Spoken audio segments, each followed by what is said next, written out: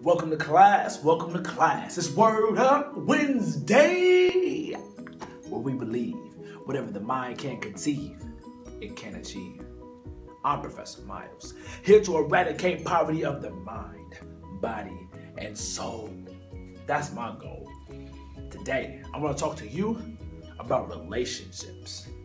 It's about time we take control of our relationships and make sure that we're curating our relationships to be exactly what we need. But that requires us to be exactly who we need to be. Now, there's many different relationships we can have in the classroom, but the primary relationship, the most important relationship, the one that matters more than them all, I think you know the answer.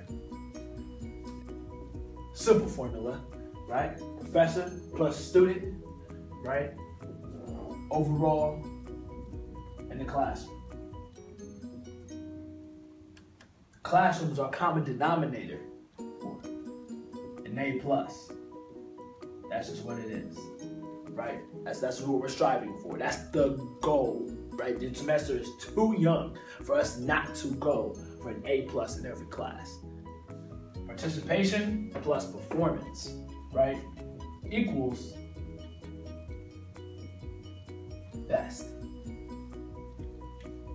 Participation plus performance equals best.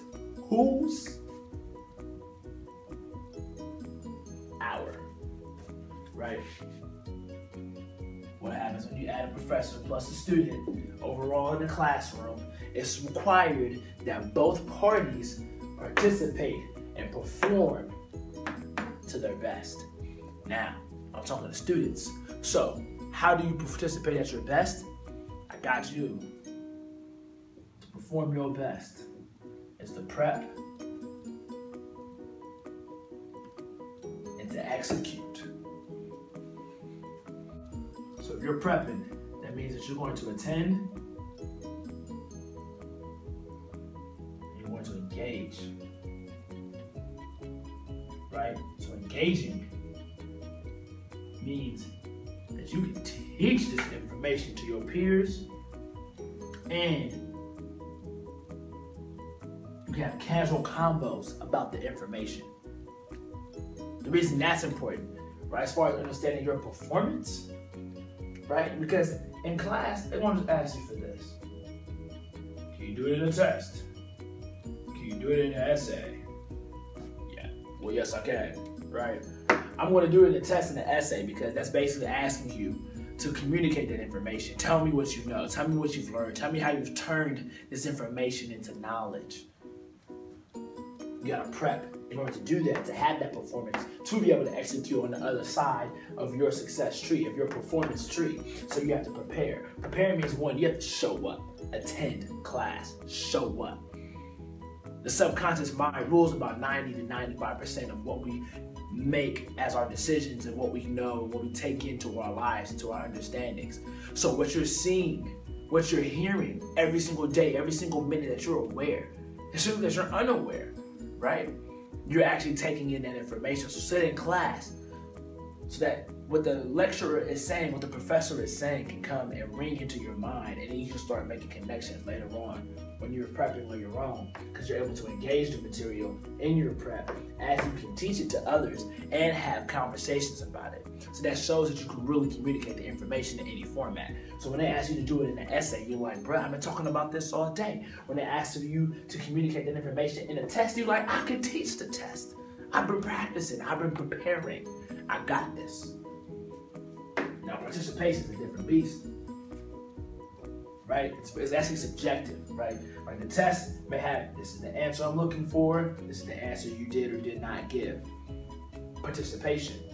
Well, I like this type of participation. You might say something 5 times and it might not mean anything, right? You might say something once, and it's extremely powerful. And that's our participation grade. It's subjective to every professor as far as what they want as a valuable contribution to the course. What can you do to participate? You can ask questions. You're not going to ask questions. State something. If you're not going to ask questions, state something. So, what about your questions? They're coming from your notes. Do you remember what I said last week? Last week, I said, make sure that you have 10 points when you review your notes. I also want to tell you now, I have 3 questions. 3 questions. If you understand everything that was on your notes in the lecture, then think about the next steps. Your lecture questions be about how this material and information will continue to advance within humanity. Ask questions about that. But if you, similar to me, you could read and review your notes and say, man, I think I missed something right here. The professor was talking too fast. I didn't get that. I need to figure out what that answer is. You have those questions. Now I ask you to go to your friends that you're teaching this information to and ask those questions to them. See if they have the answer. Right? 2 minds are greater than 1. Professor Sharp. I mean, some days I felt like the man loved me. Sometimes I felt like the man hated me. Really didn't understand. He came to me one day. He said, Miles, you're talking just to talk. Okay, so I can't say nothing, but I gotta say something, but I'm saying way too much. I just said, this is what I think, this is how I feel, in reference to this specific notation in the material. I always made my comment relative to something directly in the text and correlated to what a professor or another student said, and then released my statement. So that's 3 parts to my statement.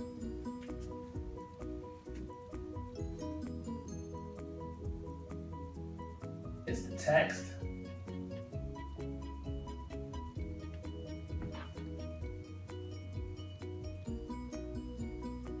times lecture times me.